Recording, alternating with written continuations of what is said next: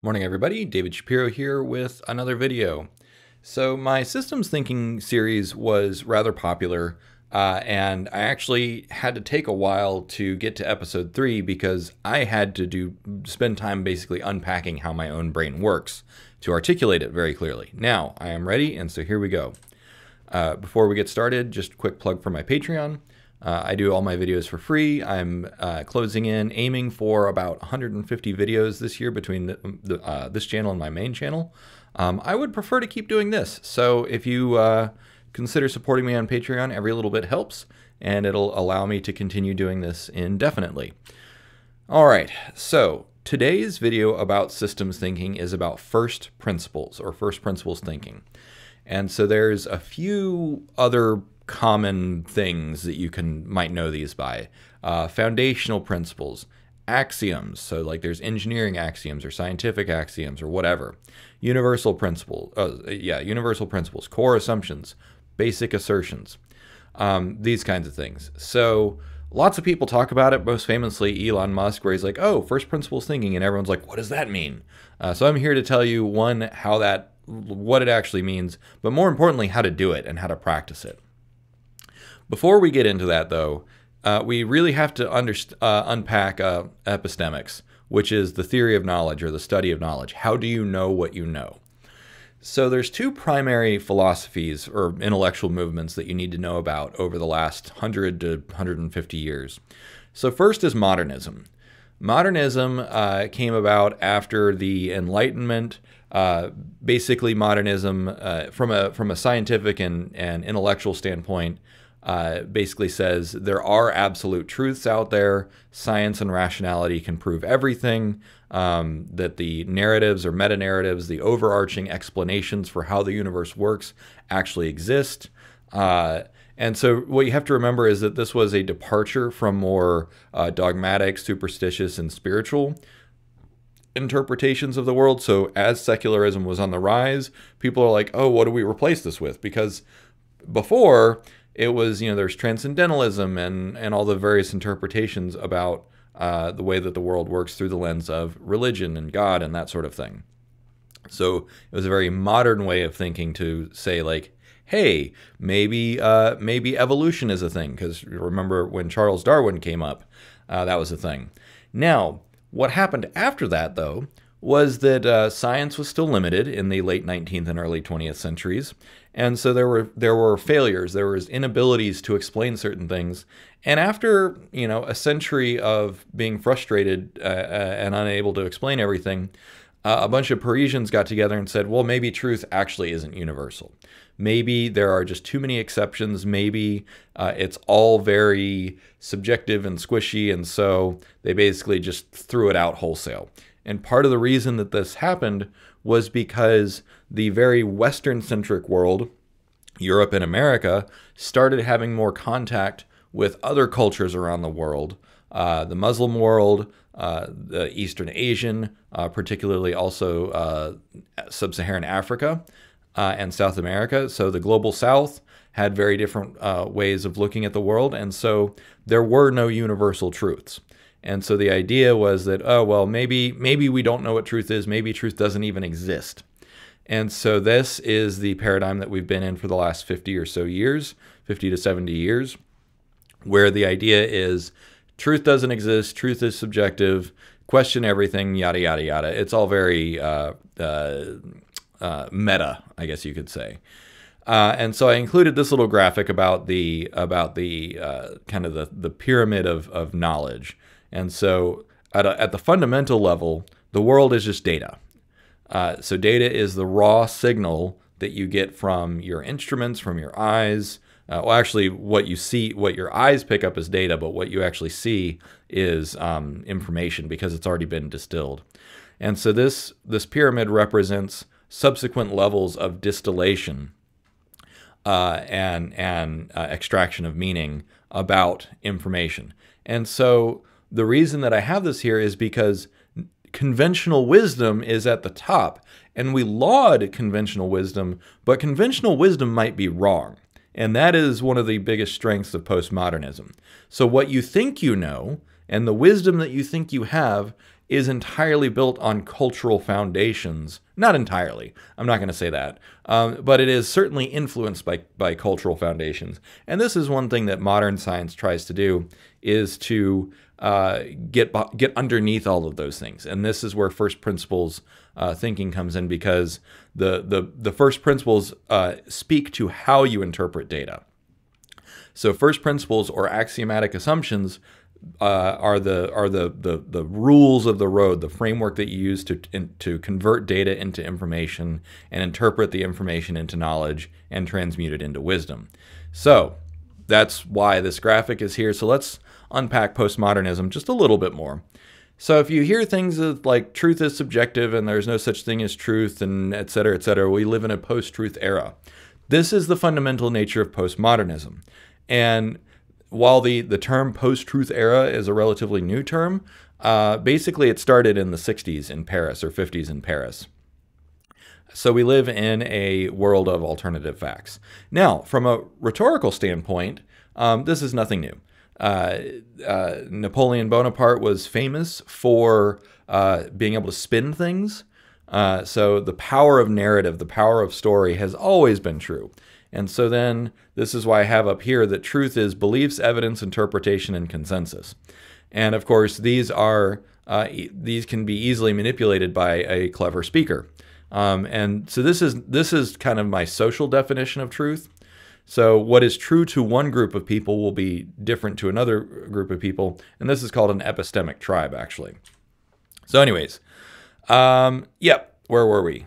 Oh yeah, so because some of the core ideas of postmodernism have been embedded in the zeitgeist, but most people don't understand epistemics as much as someone who studies it, you end up with some basically thought-stopping platitudes like everything is a social construct, or all perspectives are equally valid, or language creates reality. So these are very, very overly simplified platitudes that come from postmodernism, and they are basically weaponized in politics and debate and in the news media. Now, one thing to keep in mind, though, is that that postmodernism is basically an intellectual temper tantrum because the colonial West couldn't reconcile its beliefs and positions with the beliefs, positions, and views around the world. And so essentially postmodernism is a highly colonized way of thinking. And basically it's kind of an intellectual crab mentality, where the Western establishment said, well, if I can't be the arbiter of truth, then maybe nobody can. Let's just throw the baby out with the bathwater. Now, that being said, postmodernism has some real strengths. First, question everything and reject all dogma. This is an incredibly powerful thing because like some of the advantages of it is question patriarchy, question racism, question the status quo. Postmodernism is what the intellectual movement that finally allowed for people like the hippies and others to push for civil rights and women's rights and that sort of thing. Because it's like, well, we've been operating under the assumption that men are intellectually superior to women for centuries, but let's question that. And so with postmodernism, nothing is sacred, which that is actually a good thing. But if you take it too far, you end up being very cynical and nihilistic. And then finally, if you continuously appeal to the fact that nothing is sacred and nobody knows anything, then you say nobody is the arbiter of truth. There is no such thing as truth. My truth is the only thing that I care about, and you end up with misinformation and disinformation. So these are two sides of the same coin, where you are allowed to question everything, and you should question everything, but it is possible to take it too far. So how did I even come to this understanding of postmodernism? This is an example of first principles thinking, and we will now unpack how to engage in this level of first principles thinking. All right, so I already mentioned the most famous first principles thinker is Elon Musk. So the story is rather simple, and I don't know if he actually had this conversation or if somebody else gave him the idea and he took it and ran with it. Either way, whatever. He wanted to build a space company, so he said, why are rockets so expensive? Well, because rockets are treated as disposable. Okay, well, what if we don't treat them as disposable? It was a foundational assumption because of how difficult rocket retrieval would be, that every time you sent a rocket up to space, either some of it would be left in space or some of it would crash into the ocean, and either way, you'd have to start with a brand new rocket every single time. And so then Elon Musk with SpaceX has said, well, why don't we just reuse them? Why don't we just land the rockets and reuse them? And now some of the Falcon 9s have been reused, like, I don't know, 20 times, 30 times. And of course, rather than, having $1 million or, several $1 million worth of rocket engines crash into the ocean just to be lost forever, you get to use them multiple times. So this is the good part of postmodernism. You question the academic establishment. Just because the universities and the professors and the emeritus and tenure track professors say so doesn't mean that it's actually true. And of course, the academic establishment has been the arbiter of, truth and facts for a very long time. You also question the zeitgeist. So the zeitgeist is conventional wisdom, the spirit of the times. You can question common sense. You can question the general consensus. By questioning everything, by challenging dogma, that allows you to get to new places. All right, so first, unpack assumptions.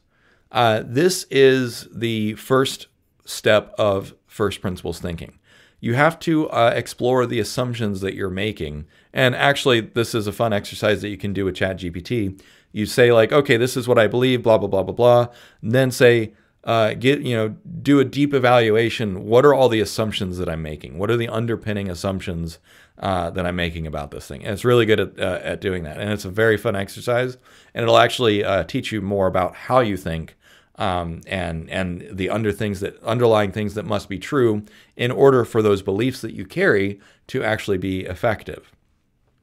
So there's 3 primary vectors that we get assumptions from. One is familial and otherwise inherited beliefs. So just casual things that you hear from your parents when you're a child, they tend to stick in your mind a lot. Even once you learn better later on in life, you might still default back to that original memory. Likewise, cultural and social beliefs tend to be very, very sticky. These come from everything from the radio and television and internet and just the people that you see on a daily basis because you are geographically constrained to a particular region or also another epistemic tribe such as online communities. And so these will continuously, I'll say indoctrinate because that sounds like it's not a conscious effort though. You assimilate into various cultural and epistemic tribes, which then you'll get a lot of implied or unconscious assumptions without even realizing that you're getting them. And then finally, education. Formal, rigorous education does tend to indoctrinate people into certain patterns of thought. So the metaphor that I like to use is that you're a goldfish in a bowl. You have only known the glass walls of the bowl and the water. You don't know what it's like outside of the goldfish bowl. You don't know what the glass is or why it's there. As far as you're concerned, that is the edge of the universe. And you can see outside of it, but you can't go there. So one thing that you can do to unpack your assumptions, other than ask ChatGPT to challenge your assumptions, is you zoom out. You take a big step back. And I talked about this in my Systems Thinking Episode 2, Taking Perspectives. Excuse me. So first, there's the temporal context. Look at the timelines. What led to your beliefs here? One thing that's very interesting and usually very elucidating is when you reverse engineer your current beliefs based on how you got here and like everything that happened from historical events to family history to global history, scientific history. Basically, look at the history of everything that led to your current beliefs. And in those cases, many things will become very, very clear. And so, for instance, as I've been recovering from burnout, one of the things that I've done is learned about the work ethic of America. How did we get to this workaholic place? There's a tremendous amount of cultural baggage that led us here. And I'll be right back.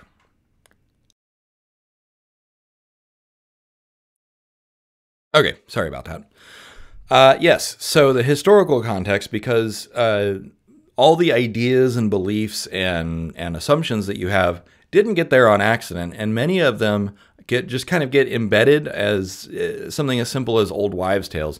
There's lots and lots of other ideas beyond the example that I just gave. For instance, sometimes a fact or belief will be injected, like the idea that you lose 90% of your heat through your head. That is a drastic misunderstanding of a study that was done in, I think, Poland or Germany or something. Anyways, the original study was actually someone trying to figure out how much heat soldiers lost through their head while they're sleeping under a feather comforter or whatever in a cold environment. And so yes, if you're in a very, very warm bed and your head is not covered, then yes, you lose 90% of your heat through your head. Under normal circumstances, that is not true. The second way you can zoom out is your geographic context, your physical context today. And so this is what I meant by like epistemic tribes. So where you are in a city or a state or the country, there's going to be a lot of conventions in that particular area, as well as, you know, the hemisphere of the planet that you're in, the language that you speak, the religion, the legal system that you are influenced by. All of these things will give you various assumptions. And of course, you know, going back to the idea of perspective taking, one of the best ways to challenge your assumptions and perspective is to learn about another one, which we'll talk about in just a minute. So comparing and contrasting, this is one way to kind of shine a light on those assumptions that you're making. So particularly from a cultural context, the more you study other cultures, because at first they're going to feel very, very foreign, very alien to you, but the more you study them, the more you can understand their way of thinking and their way of believing and just their way of being, which is a really good way of making you conscious of the way that you live. So remember, if you're the goldfish and then you spend a little bit of time living as a lizard, you're going to see, oh, my world is actually really different from that of a lizard. And so when these other cultures, these other schools of thinking feel very unfamiliar, it's very, very common to just mentally categorize them as other, to diminish them and reject them.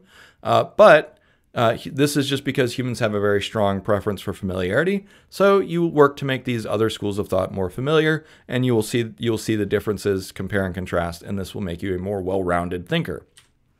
Okay, number 2 for for first principles thinking is elegant simplicity. So this is a quotation. It's one of my favorite quotations of all time. He didn't really say this, but it's close to something that he said. But Einstein, this is often attributed to Einstein, you don't truly understand something unless you can explain it to your grandmother. And the idea there is very powerful, where if you have a hard time explaining something, you don't fully understand it yet. And once you do have a mastery of something, you can teach it to basically anyone. And most things, particularly in physics, but many things kind of come down to very elegantly simple descriptions. They're easily defensible axiomatic assertions. So for instance, E equals mc squared, incredibly elegant, very simple. There's not much else to really say about that.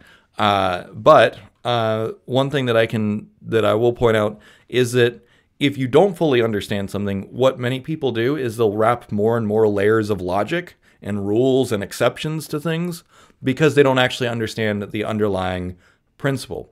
And so in this case, when the Parisians created postmodernism and they're like, oh, well, you know, truth is subjective, truth is this, blah, blah, blah, blah, blah. So they wrapped truth, the idea of truth, in all kinds of like just logical gymnastics because they were making a different set of fundamental assumptions, and they had not actually gotten to the correct, elegantly simple truth of the way that the world works.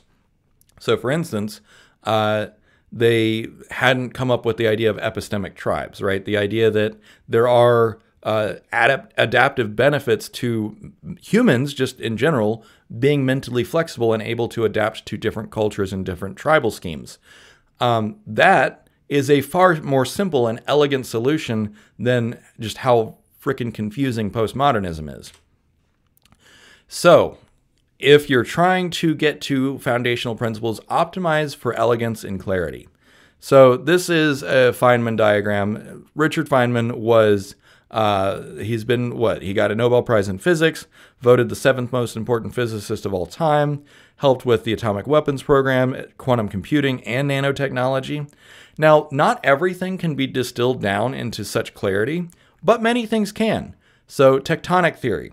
Like when you're trying to come up with an explanation for why do volcanoes happen, why do earthquakes happen, why do subduction zone happens, how does subsidence happen, how does why do continents seem to move around? When you have all these disparate facts, we take it for granted that we understand tectonic plate theory today. But remember that just over 100 years ago, this was not accepted theory. But the tectonic plate theory was an elegantly simple solution that accurately described everything. So that you can also call that Occam's razor. Newton's laws of motion, very, very simple laws of motion that have proven to be very robust. Free market economics, the idea that that the market will price things accordingly based on supply and demand. Charles Darwin's theory of natural selection. And then, of course, my own work on heuristic imperatives. I got to those by continuously looking for what are the most foundational core principles here that are elegant and simple. Because the thing is when something is elegant and simple, then it should be also robust and defensible, but also very useful. Number 3, cross-pollination. So one really good way to get to first principles thinking is to cross-pollinate or cross-train your brain. So over-specialize and you breed in weakness. This is absolutely true. Siloed thinking or insular thinking is very often the case, particularly in Western academics. But basically, you end up with academic pride and other stuff like snootyism kind of creating this siloed effect where you are deliberately not allowed. This is a convention, an unspoken convention in many academic disciplines where you're literally not allowed to borrow the language or information from another discipline. I remember there was a tweet going around recently where a biologist had basically reinvented calculus because they needed to solve a particular problem, but they didn't know calculus, so they just said, oh, hey, here's the derivative of a curve and blah, blah, blah, and they used the wrong terminology, and everyone's like, did this biologist never take math? And so some of the reasons that this happens, particularly in the ivory tower and the academic establishment, is because one, conformance is reinforced through entrenched power structures. You must exemplify this department, and if you go to that other department for anything, even if you ask them for a cup of sugar, you are a traitor. Conformance is expected, and nonconformance is deeply, deeply punished. This also has to do with the legacy of colonialism and patriarchy, particularly in Western universities. And so, as I mentioned earlier, there's a lot of, let's say, intellectual pride or intellectual insecurity, where a lot of Westerners still prefer to think that the Western way of thinking is the correct way of thinking. And so because of all that, it's like, oh, well, if you're not from I've literally had many, many professors kind of message me about some of my work early on. And when I don't have a PhD, they literally just stop talking. Because, and my wife and other explained it to me, where American professors are so concerned about their reputation that they can't even be seen interacting with the ruffians, with the people outside of the establishment. And so because of this, the academic establishment very, very strongly rejects any ideas that did not come from the establishment. And someone told me that Silicon Valley is much the same, where it's like, if it wasn't invented here, if it wasn't invented in Silicon Valley, then clearly it's of no value because we have the smartest people in the world. And so whatever came from outside clearly has no value. So yeah, challenge all that. Use postmodernism correctly. Challenge the establishment, challenge the status quo, break those power structures, and study unrelated disciplines. So for instance, philosophy really honestly cannot make heads or tails of human morality. And the simple conclusion is because philosophy is the wrong tool for the job. If you keep going to the hardware store for milk, you're not going to ever get milk from the hardware store. But if you look at human morality and ethics through the lens of, say, evolution or neuroscience or any number or economic theory, suddenly morality makes a lot more sense. So basically, you need to look at a variety of disciplines in order to get the bigger picture. So cross-training your brain. Cross-training your brain is just as valuable as cross-training your body if you're an athlete. So creative hobbies, particularly for people in STEM careers, achieve higher success, more recognition, and solve problems better. Just as your body benefits from a variety of exercises and activities, so does your brain.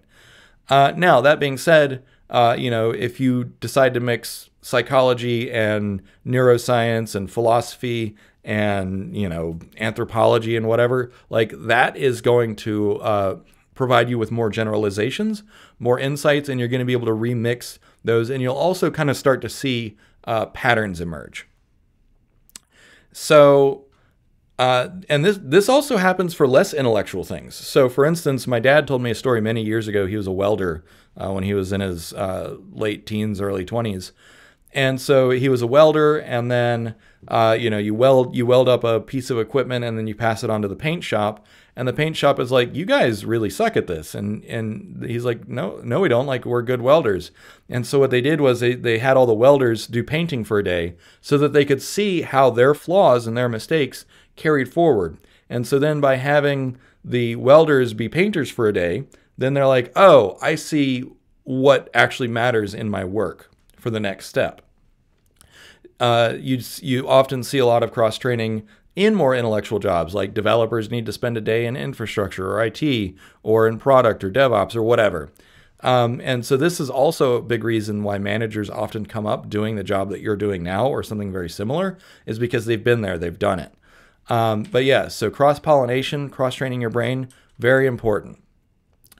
Another way of thinking about this is to be transdisciplinary. So the old word for this is being a polymath. So polymath is someone who basically knows everything, which at the beginning of the modern university system in the 15th century, it was actually possible to learn everything. If you were graduated, it's because you took literally every class that the university offers. But then, of course, as more and more specialization and more knowledge was accumulated, that became less and less possible. So you had to have a specialization. But point being is that a lot of people are over-specialized. And so what happens is you might have a multidisciplinary team where you've got, person A, B, C, and D all working on the same problem.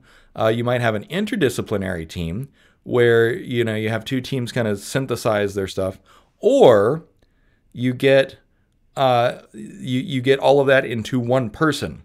And so to be transdisciplinary means that you study all the different things. You study the intersection of many different disciplines. This is the best way to cross-train your brain. And this is also how you can be a polymath or a genius or whatever. It's not an accident. It's something that you very deliberately do. I have done this instinctively my entire life because I saw that there was very obvious value and merit in pulling from different schools of thought. What I learned from picking up the art of fiction helped me with science and so on and so forth. If you deliberately cross-train your brain and look for those insights, you will inevitably be smarter and better at systems thinking and better at discovering first principles. Number 4 is analytical third space. So I thought somebody else invented this term. I read it on like a forum or something, but every time I look for analytical third space, I can't find anyone defining it the way that I originally saw it. And it's also, there's like 4 examples on the internet. So this is a neologism, I guess. But there's a couple of quotations out there which tell me that people knew what analytical third space was for literally thousands of years. So it is the mark of an educated mind to entertain an idea without accepting it. Aristotle might have said that or something like it. The test of a first-rate intelligence is the ability to hold two opposed ideas in mind at the same time and still retain the ability to function. F. Scott Fitzgerald. So that's more like 100 years old.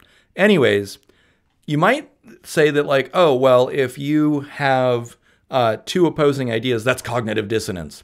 But the idea is that when you practice analytical third space, you very deliberately say, okay, I have this idea, and they are incompatible. They are mutually exclusive. But you can play with them like a child plays within a sandbox, and you say, okay, where do they overlap? How do I reconcile them? Can they be reconciled?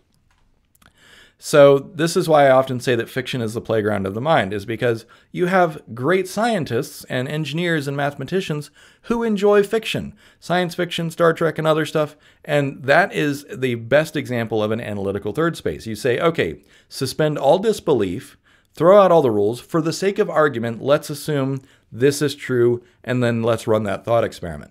Our brains are very flexible and can do that. So you deliberately ignore the constraints, boundaries, and assumptions that you normally have in the physical world, and you adopt a new set of constraints, boundaries, assumptions, and rules. And so when you practice creating an analytical third space, cognitive dissonance is never actually a problem. And one thing actually that I noticed is that because so few people have this ability, when someone actually has the ability to use analytical third space, and they can say, oh, hey, like, okay, I'm thinking from this school of thought right now, and it means this, and I do this. So I actually saw someone else doing it very deliberately. It was the Lex Fridman and Ayla podcast. I think it was an interview that Ayla was on, and they were talking about something, and she's like, oh, well, are you thinking from this school of thought? And then she could switch to another school of thought, and I'm like, oh, I do that. So I think she also intuitively discovered analytical third space. So basically the question is, which set of assumptions are you making? And when I challenge people with that, a lot of people get really pissed off because they say, I'm not making any assumptions. These are the facts. And so what they've done is they've created a smaller container where they believe that they know everything and they believe that they have intellectual control over it. And it's a very rigid way of thinking. So this leads me to another example of first principles thinking and cross-pollination, where I mix this idea, this philosophical, intellectual idea of analytical third space, with Keegan's theory of cognitive development. So most people, when I say that they've put themselves in a container, they are right here. They say this set of boundaries, this set of facts, and this epistemic tribe that I belong to, this is the truth. And so when I say, what kind of assumptions are you making? People in this state get really pissed off. Next, the self-authoring mind, basically they're able to see themselves as apart from their epistemic tribe. They're able to look at their epistemic tribe from the outside, say, okay, I see all the beliefs and ideas and constraints and boundaries that my tribe operates by, but I'm going to be apart from that. And then I'm going to very deliberately study that so that I can understand it. And then finally, this is where I am at and a few other people. But basically, you very deliberately understand every school of thought that you come across, every way of thinking, every epistemic tribe. And so you can say, okay, well, if we're using, the Copenhagen interpretation, that's over here. And if we're using string theory, that's over here. And if we're looking at, postmodernism and everything is a social construct, that's over here. And so so this is what Aristotle meant when he allegedly said it is the mark of an educated mind to entertain an idea without accepting it, is you hold yourself outside of all of these schools of thought. And this is one of the most powerful ideas of deliberately finding first principles thinking and being a systems thinker. And then finally, as you practice these things, you will be able to discover universal principles. So I know at the beginning of the video, I said, the social definition of truth is beliefs, evidence, consensus, and interpretation. The thing is, though, is once you have developed your mind in this way, when you've achieved stage 5, the self-transforming mind, where you realize that you don't actually have to reconcile every paradox or every mutually exclusive paradigm. You can observe them and say, okay, in this context, in this information domain, that makes sense, but there is a gap between that idea and this idea. You can still start to see the linkages between those ideas and find those universal principles.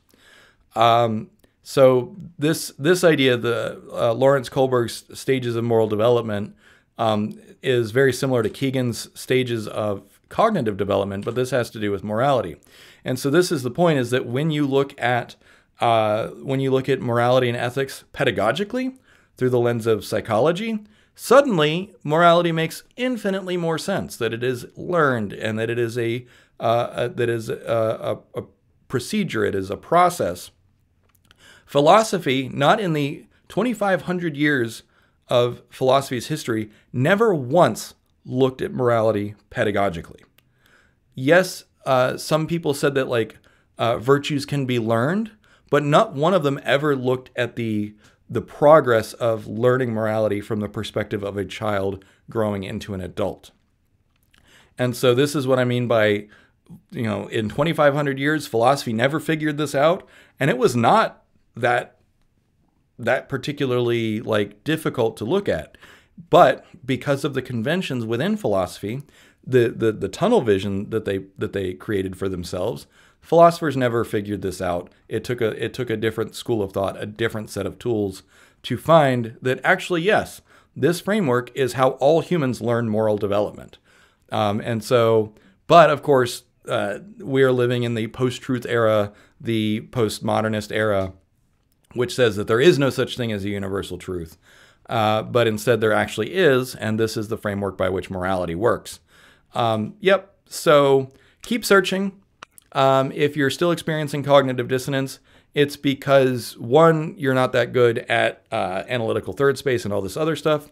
So you need to get from here to here to here.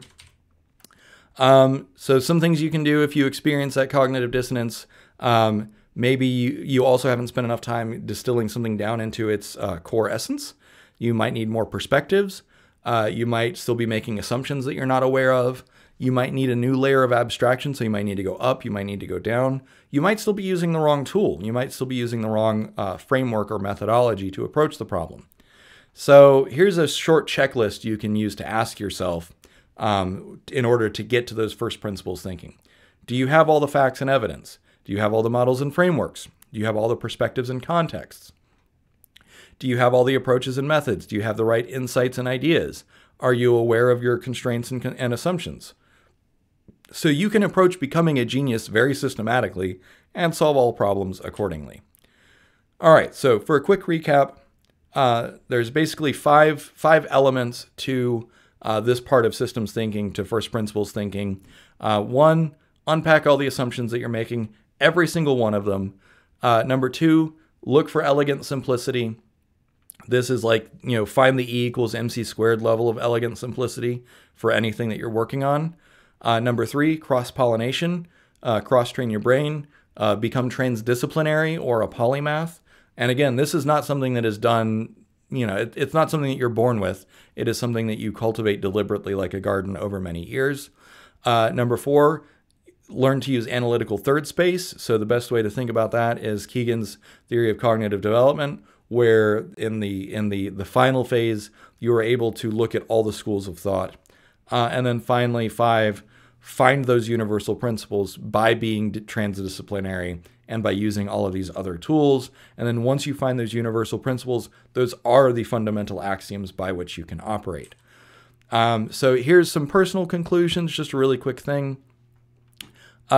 This was modernism, where it's yes, we can get to the truth. And so they're digging really quickly to get to the truth. But then postmodernism gave up just before they got to the truth. They said, throw the whole thing out. So it was a hasty generalization based in Western insecurity, nihilism, and it was an intellectual temper tantrum. And so this is my criticism of it. Be aware of it. As I mentioned earlier in the video, postmodernism still has a tremendous amount of value, particularly in the ability to question dogma. That being said, don't take it too far. Thank you for watching. I hope you got a lot out of this video.